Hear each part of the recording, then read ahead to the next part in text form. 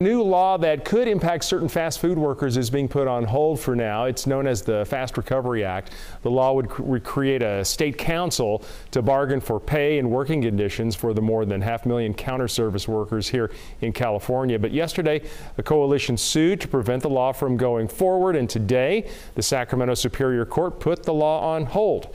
A hearing scheduled for next month will look at whether the measure should be put to voters.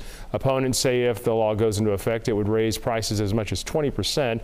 Supporters of the measure say franchisees need to be held accountable for poor working conditions and provide better pay.